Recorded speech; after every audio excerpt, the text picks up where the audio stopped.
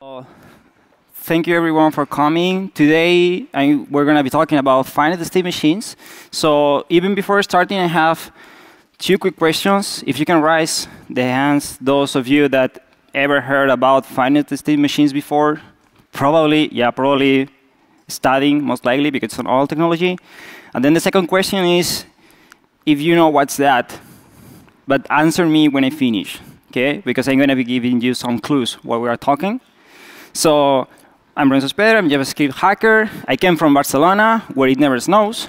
And I work for My Taxi, that probably you know it. It's very popular here in Germany. Yeah, and we have an office there, a technological office there in Barcelona. Apart from the ukulele and everything, coffees and so on, I love capybaras. And this is not related to the talk, but I always take the opportunity to show you this animal because I don't know, it's amazing. It's the biggest rodent in the world, actually. It's pretty nice. So, yeah, capybaras. So, going to a topic, the finite state machines, as you all know probably, it's a pretty old concept. It came from the late 60s. But it wasn't since like 2 years ago or so that we were like considering using the finite state machines for the UIs, for the clients, the front end. And this quote was really important because it was like the moment that the finite state machines start to become trendy nowadays. It's from David Kushit, and it was on the React Rally from 2017. And it's the develop user interfaces is not easy. And here it comes that it's a very simple quote, but it's so true, right? Like those that we are working in the front technologies, in the front world, we know that it was static rendering, it was PHP with some tweaks. I don't know, it was just HTML with some CSS injected in. But that wasn't important before. The server was what really matters. But now we are doing complex setups for compiling, like Sean explained this morning, right, with Webpack. We are, I don't know, using very complex libraries. We're doing a lot of stuff. So we move a lot of business logic to the clients, which requires to be performant and so on. And the problem with that is that we are also introducing many bugs. We are expecting the user to follow all our indications, which is not always working. We generate one of the, it's a really good one. We generate a lot of errors also related to networking or race conditions in general, which probably you all know this window, most likely. And I don't know if any of you thinks that if you press the cancel button, this actually works. No, this not works. So the cancel button is for you if you're stressed out and you want to smash the button, right? But it won't stop, never. So, and this is, I can't comment anything on that. This adds, basically. So the problem is that because we are introducing a lot of complexity and UIs are not easy, then when we have problems, automatically we approach it with a defensive programming strategy. And what does that mean? That when you have an issue, instead of reconsider what you are doing, you go straight and fix it. So I give you an example. We're going to see a code really quick. That's like probably something that we all have done at some point in our career, right? That's fetching some data from an API and then rendering on the browser. Easy peasy. We fetch the user, set the state, it will render because it's reactive.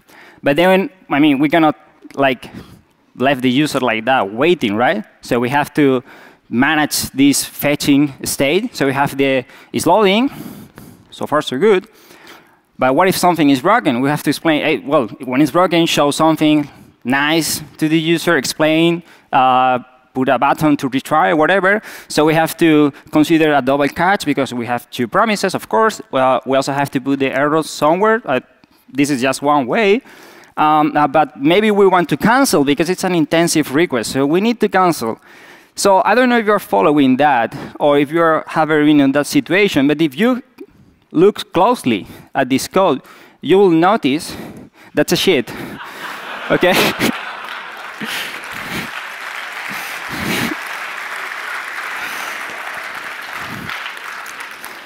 So can you rise up whoever was in this situation before? Yeah, of course. So why?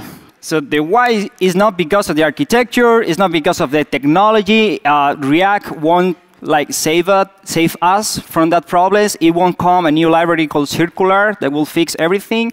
It's not because of the patterns, it's because of the approach. Because we're doing a bottom-up approach, and it has some issues. Those issues it's complex to understand when you're doing bottom-up approach, okay? Because you are starting introducing many exceptions, like we saw.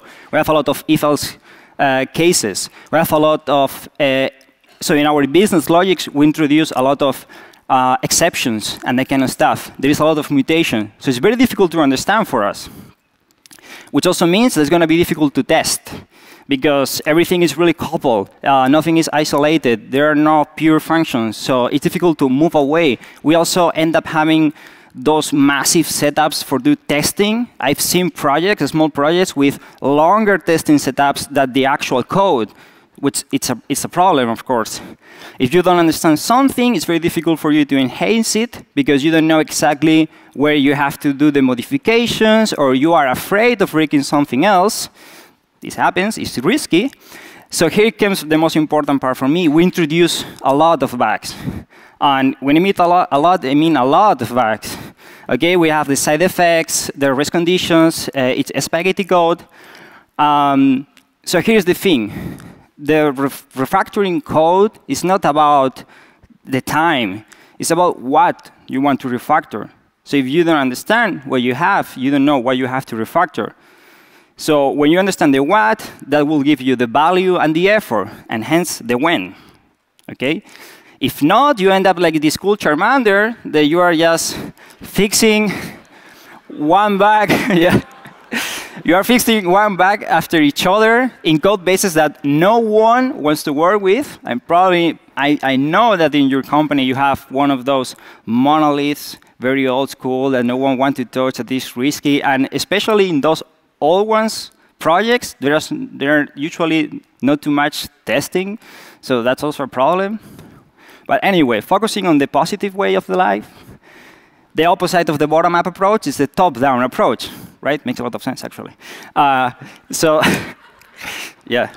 So the top-down approach basically is that instead of reacting, to all the issues that you are finding every time, you always reconsider what the hell are you doing and how this bug or feature request or whatever need that's coming to your project can be introduced safely in your current code base, right? So going back to the topic of the talk, in the case of the UI, we understand our product and the interactions inside our product.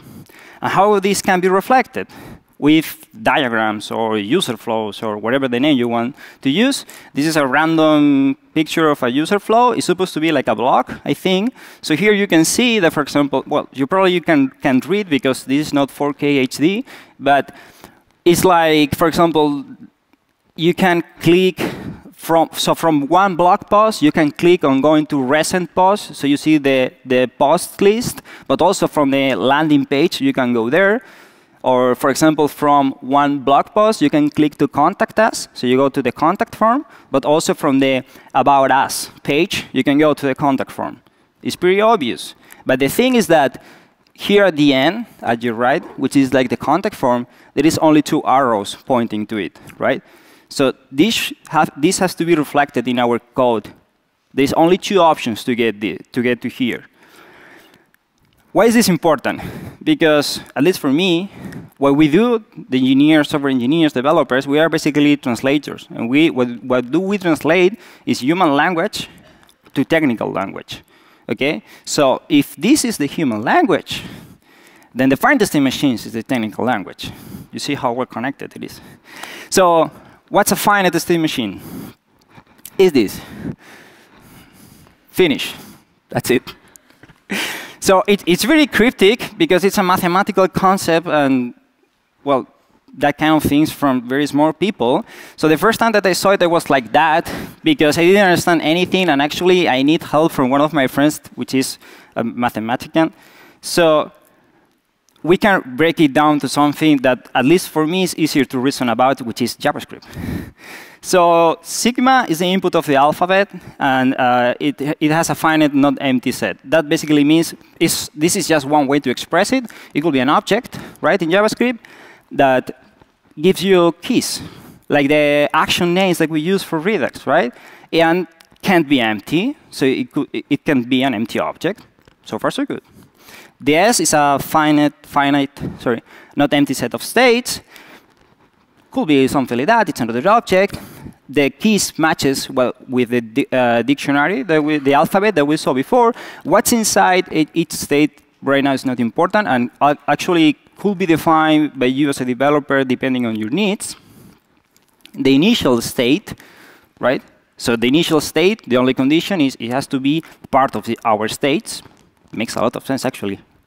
Right? And the delta is the transductor. That's like the technical name, but it's basically a transition function. So if I have a machine and I know the current state, I have to be able to get the next state. Usually it's more complex like that because it works through an event. But if, for example, your finite state machine is not based on events, it's always from A to B, from B to A, from A to B, then you don't need actions, for example. And what's that? This is a turnstile, I think it's the name, this thing that sits in the underground to go in, right? That can be locked or unlocked, so you can go in or you can't. The initial state is locked, because if not, the first guy that goes to the underground will go for free in. So we don't want that. We want them to pay the ticket. And the transition is, if you are in lock, move to unlock. If you're unlocked, move to lock. Pretty easy, right? So much more easy than the other thing before that was super weird. So let's see. This was like how a finite state machine looks, and now let's see like how this applies to a real-world example with some anatomy. The anatomy of a fetch call, like the easiest one. So all the finite state machines starts in an idle state where your machine is doing nothing, right? The initial state that we saw before, the S sub 0, is represented usually with that dot and the arrow pointing. So those are the possible states my machine has. Those are the events that you can reason about the events like the triggers for the transitions. So if I want to go from idle to fetching, I have to trigger the fetch event, which makes a lot of sense also. And we have the transitions. Very abstract, I know. And I will show you a demo right in a second. But before, I want to explain quick, more or less, like the three core concepts when we're using finite state machines for the UIs. Sorry. So the first of all is that it's deterministic. As you probably notice, I could start my machine at any state. If I give you a sequence of actions, I can predict in which state you will be. I can create a time travel machine because I can also subtract events from the machine, so on and so forth, right? So it's also an automata, which basically means that it's a predetermined sequence, which also means that it will act always in the same way, and it doesn't rely on external systems. So that basically means that the machine knows how to move through the different states. It doesn't rely on other systems to know what's going on, or what's the next state, or what was the previous state. Think for me, this is example to reason about automatas is a semaphore, a city light, right? The semaphore doesn't need another system. It doesn't depend on the cars that are on the street or the pedestrians, usually, like the normal one. But it moves from red to green, from green to yellow, yellow to red, I think, right? And we want this to be always like that. And we want the semaphore to be independent, because if not, it breaks. If it breaks, people die, and that's bad, basically. We don't want to kill people. And the final one, of course, it's finite. This is important because this is the last core concept that makes it useful for us to be used on the UIs. If not, it will be the infinite state machine, which is a different one. And that's for a different talk.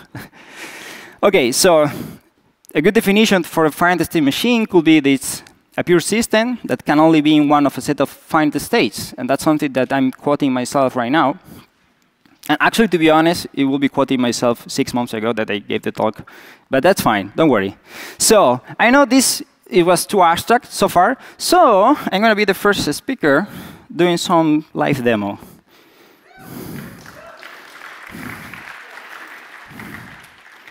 Maybe. So this is my machine. I'm going to be fetching. I know it's broken. And it's broken on purpose. Why? Because it's not implemented. What's missing? This part. And this is the thing that I'm going to explain to you. But first, let me go through the code super quick on the important part. Disclaimer. Yep. Better? Bigger? OK. I see positive feedback. So let me first go through a bit through some parts of the code. So I will try to make it more like a real-world example and less abstract as it was before. Here will be like the machine. We know what's our initial state. This state's object, by the way, will be the sigma, so the alphabet, basically the names of the states. It's just names of states, like you will be doing with the action names on Redux, right? So we are defining that when it's on idle, if the event fetch is triggered, then I want to return the fetching state. If it's fetching, I will move to unfulfilled to success, unfailed to failure. Now we will see this, the action, what's that? And then when it's on success, I will move, to fetching. Yeah, of course. That's true. Sorry. When it's on failure, that's done. And if it's on success, I move again to fetch. Because if you think about it, if I don't do that, when you reach the success, if there is no handler for the action fetch again, you couldn't fetch again, right? You have to say to the machine, either on success, go back to idle state, because then if you're in idle state, you react to the fetch events, or introduce the fetch event on the success, right? If I will remove this from here, once you reach success state, you can fetch again, which that depends on your UI, what you're doing. So in my application, I want to react to that. So the state itself, well, the fetch function is pretty straightforward. And then I have normal render, okay, that call this function. And then this function, what's doing is rendering different UIs, different components, depending on which state you are, right? And we're going to go back to this later on, because this is very powerful. So what are we missing? Why it's not working? Why, if I comment this line, as it is right now, and we go back, it's not fetching, right? So this is happening because when I click the button, I go from idle to fetching, since I'm triggering the fetch event. OK? But then, when I go to fetch, so when I'm on fetching, nothing is happening. I'm not doing anything else. I'm just moving the states. I want my finite state machines, in order to be useful, to trigger side effects. So I'm going to be doing side effects. I'm going to be managing the side effects of my applications in a safe and controlled way. And more important is the finite state machine, that, because it's an automata, that knows exactly which side effects has to trigger at any moment. And then I will just, the thing that I plug into the finite state machine will react to that. I know it's a bit complex. I'm sorry, but I couldn't explain it better.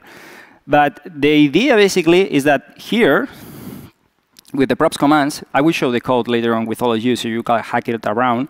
I'm saying when the action fetch user is triggered, you have to do this.